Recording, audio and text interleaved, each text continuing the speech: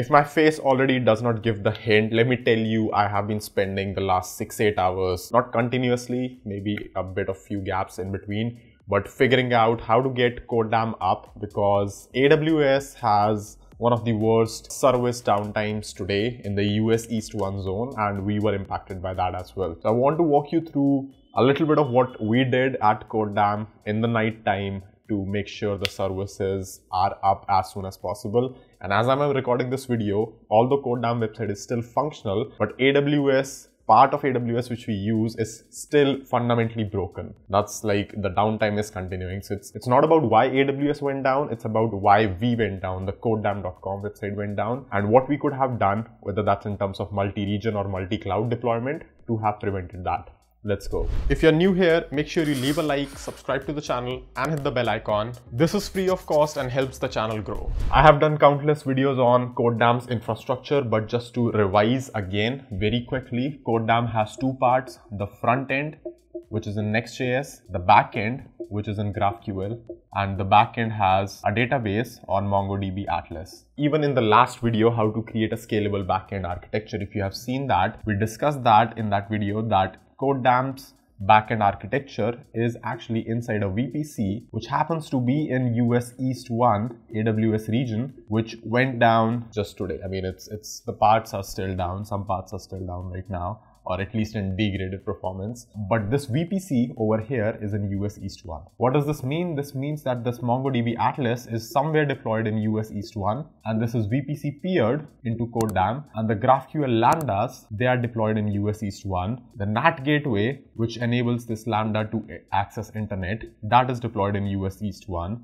The Redis caching is deployed in US East 1. So we do have a lot of components sitting up in US East 1, and this region, suddenly a lot of services started failing today. We discovered this, I think, around 11 PM IST, when we found out that a lot of backend calls are giving 504 on a serverless backend call, right? So it doesn't make a lot of sense for a serverless backend call to give 504 until two of the things have happened. Either somehow your database was corrupt or crashed, but that did not seem likely because we would probably get a GraphQL response in that case, or your underlying infrastructure is down, which in this case means that AWS is down because we use serverless architecture. So we figured out that AWS is down, and because we were not multi-region in the backend side, what was happening that AWS, although the CloudFront deployment, which handles the Next.js code, the front-end code, the main website was visible, so you could technically browse on Codedamn.com and see all the server-side generated pages, and everything was functional. Links were clicking, everything was happening, but no backend call was being able to make, was being successful. So if you go to Codedamn.com and try to log in, you won't be able to do that. You go and register, you won't be able to do that. You try to enroll in a course, you won't be able to do that. If you're on a course page and if you're watching a video, that will work perfectly fine because CloudFront was working fine. There's a twist upcoming in the video, but this backend went down. This US East 1, the API gateway and the Lambda services, API gateway basically went down, which sits in front of Lambda. So impossible for any client to connect to our backend, which pretty much makes the whole website useless. And you know what's worse than a website which says it's down? It's a website which stays up, but it is actually down. So I was getting queries on email that your contact form is loading so slow because we were facing problems and we wanted to contact you, but we were not able to contact you because, again, this happened on the contact form itself. We use backend for that as well. People were sending messages on support.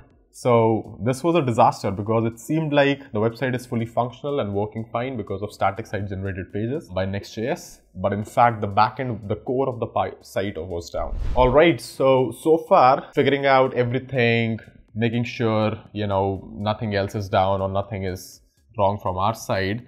Around 12 midnight or 12 AM, I actually started working on a solution. Is it possible that we migrate this Lambda somehow outside this particular region, in some other region, maybe like US West 2, and pretty much divert the traffic that way so that we can get up? So obviously creating this VPC peering and everything was a delicate setup in itself, and all this setup would have actually taken a lot of time anyway, like setting up the Redis, the NAT, the MongoDB Atlas again, then adding a region to it, is also one configuration which you have to do. So this would have taken a lot of time, and I was thinking that maybe it's not a big outage, right? Maybe AWS just gets on their feet and restores the access, I mean, in maybe 30 minutes, 1 hour. But as time went by, 12:30 happened, 1 happened, I figured out that AWS is gone for good for some time now.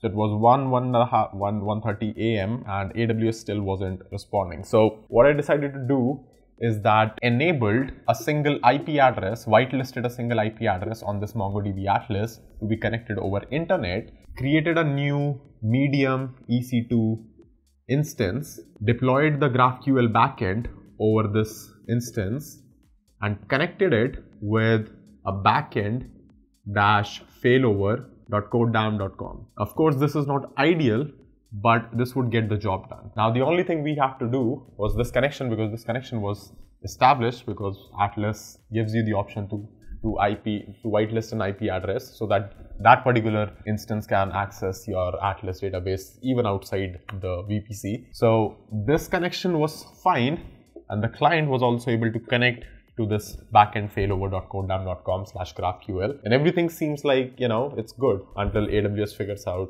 this stuff. Here's what happens now. So in order to deploy this new change backend failover.codedamn.com, I obviously pushed this to the Next.js repo. Next.js repo did a CloudFront invalidation of the production deployment, and the hell broke down. What happened was, the moment we did this CloudFront invalidation and this next deployment, which contained this URL, all the pages on the website went 503, unable to communicate to the backend. So the existing CloudFront deployment started failing for some reason. I'm still not sure what this reason was, because CloudFront either was not able to propagate all the changes or just died out somehow in between, but something happened, something broke in the middle of this deployment. And then I went to Twitter. I came to know CloudFront apparently uses some component in US East 1, which probably also went down in this whole mess. So now we have a website where we have a non-functional backend and a non-functional frontend. Awesome. I mean, now at least we are on a page where people see that the website is not working. So that's a bit of progress, but not really. All right, so CloudFront is down. US East 1 is down. API gateways in US East 1 is down. We have the connection ready, but we cannot ship it because our shipping thing, the way we propagate the changes, is pretty much messed up. And at this point, I was actually taking a look at Vercel as well, my old friend. I mean, I just made a video a couple of days ago about buy Vercel, hello AWS, but apparently I saw Vercel, how these guys are handling the outage, and I figured out that Vercel actually does not use CloudFront. I was under the impression that Vercel uses CloudFront as a CDN, but Vercel has its own edge network. Really, I mean, they might not have physical servers, but they have their own edge network. That means it's not CloudFront. Maybe it's custom made. Maybe they're running EC2 instances all over the world, but it's not, you know, this service over here. This was awesome. I mean, it was almost like, you know, I was sorry that I moved away from Vercel, and, you know,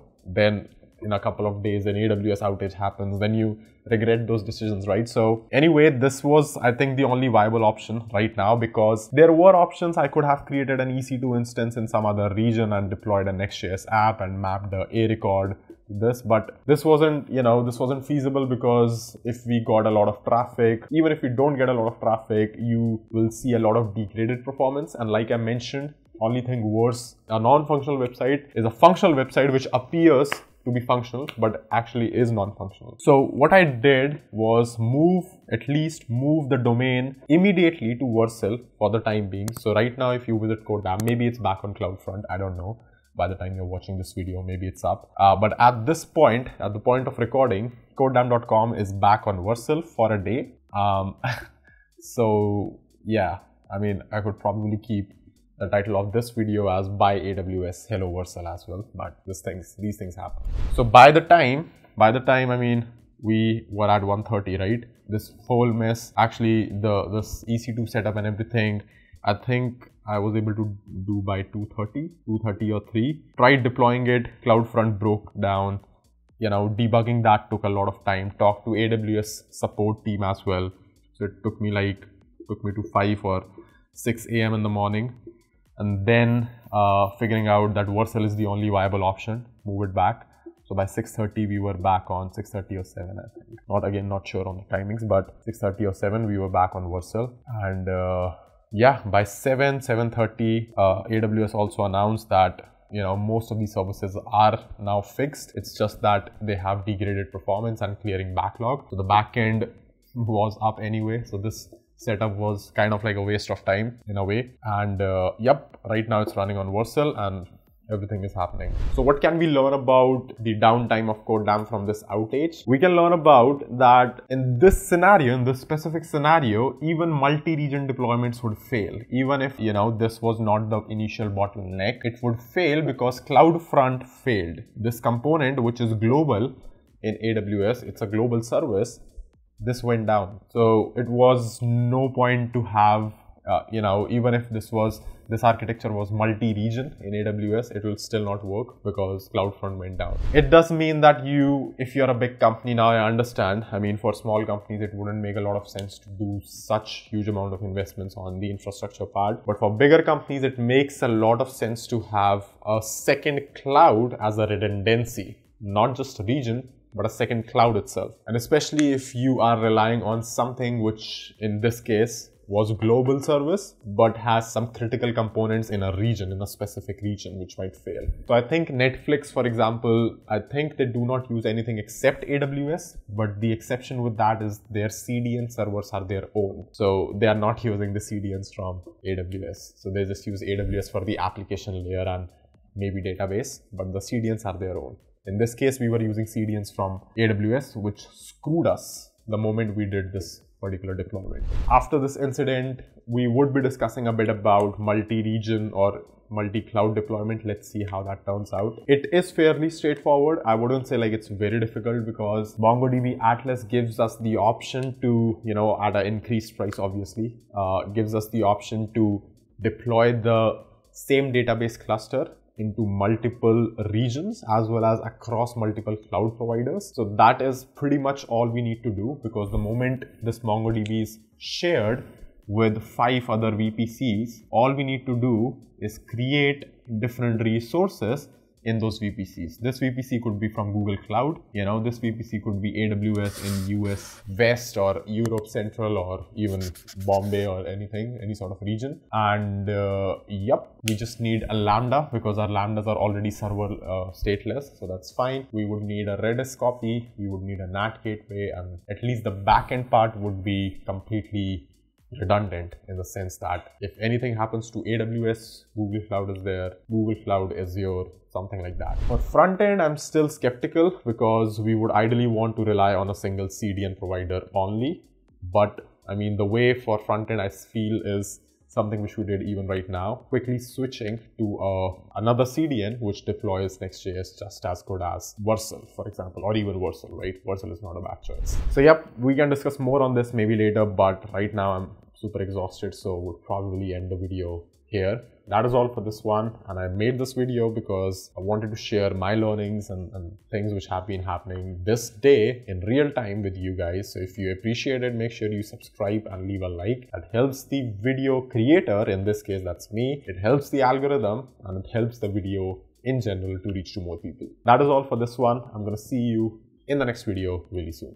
If you're still watching this video, make sure you comment down in the comment section, I watched this video till the end. Also, if you're not part of Codedamm's Discord community, you're missing out a lot on events which we organize on a weekly basis to code. You already know the drill. Make sure you like the video, subscribe to the channel if you haven't already, and thank you so much for watching.